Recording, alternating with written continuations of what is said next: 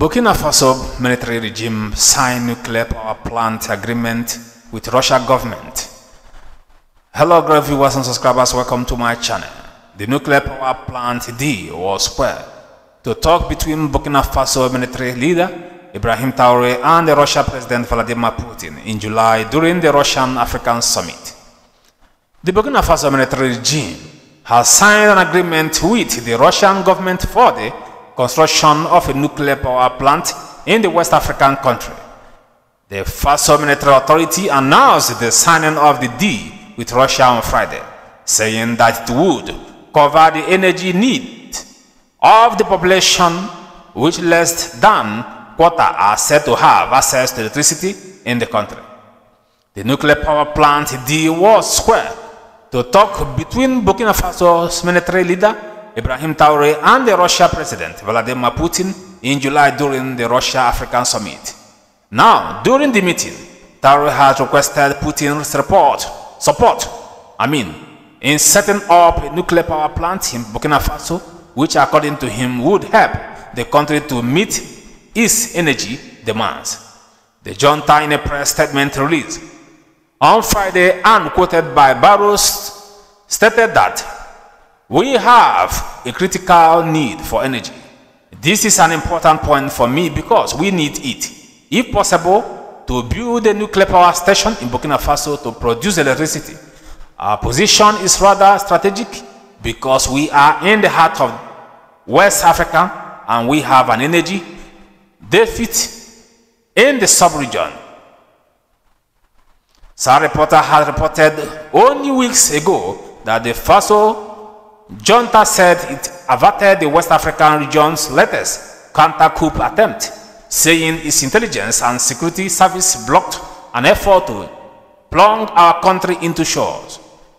Officials had disclosed that the proven coup attempt was thwarted even as the military government confirmed this in a statement without identifying any of the suspected plotters or giving details on how the conspirators tried to carry out their takeover. Unidentified military officers and their accomplices had the dark intention of attacking the institution of the Republic of the government said. The incident came and foreign media reports of rising tension within Burkina Faso armed forces. At present, officers and other alleged participants in the destabilization attempt have been arrested and others are being actively sought, officials had noted. You know, sometimes I wonder why people always like to try a good man. Since this man came into office, he has done great things just to make sure that his people excel. This is because he loves his people. Now he has also made a plan with the Russian government, Putin,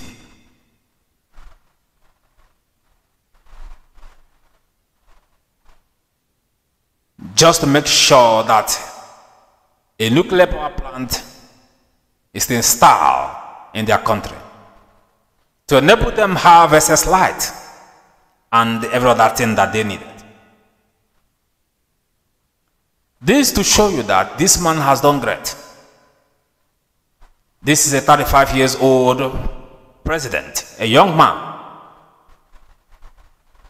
While the old men who are criminally minded, both in Nigeria and every other part of African country, are busy doing all sorts of atrocities just to loot the people. This gentleman is busy doing the right thing for his people. Moving around, looking for a way to establish their country. That is what is sustainable. That is what is important. It's not about who is sitting in the presidential domain. It's about what you can be able to achieve, what you are capable of doing, good things that you are capable of doing. That is the problem. That is the thing that we should be talking about.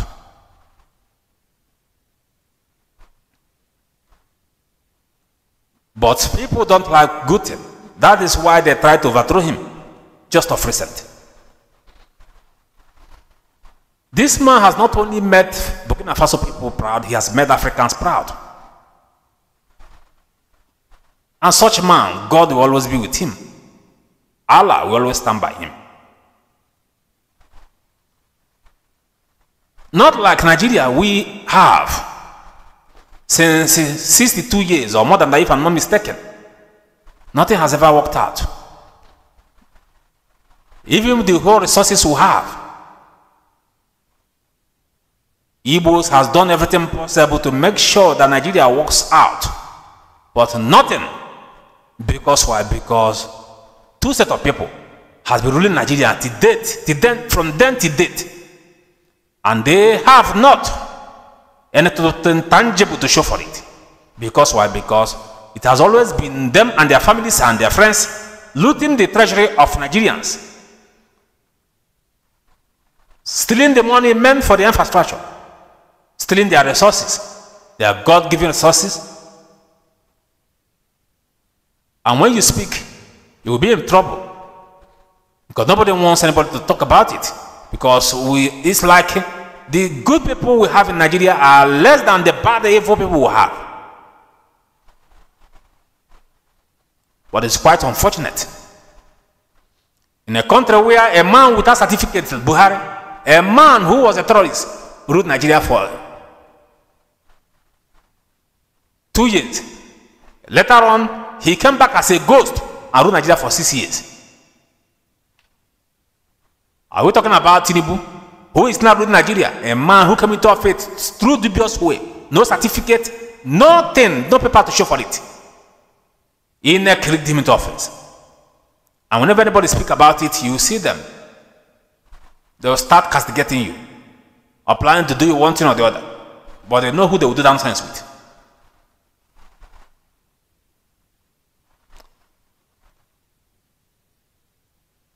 In this new generation, we're supposed to be talking about great leaders who are capable, who are qualified to do the right thing. Not criminals who push drug. Not criminals who was a terrorist, like his vice, who was a terrorist. You know, he planned with some terrorists to kidnap Chibok girls. Not a vice president who was caught in tape, planning coup how to destroy some ethnicity. Upon that, the court didn't see that as anything. They didn't see that as anything. Upon that, they left him to become a vice president of Nigeria. Is it not obvious that both the judiciary of Nigeria and everything is just jargon? Constitution indeed. The same constitution that the Fulanis made with the help of Yorubas. Obasanjo was there when they made that constitution. That is what we are saying here. But the question is, when will this end? This is what is happening. It's good when you voice out. When bad thing is happening, you voice out is better than when you don't want to voice out. This was what happened a few years ago.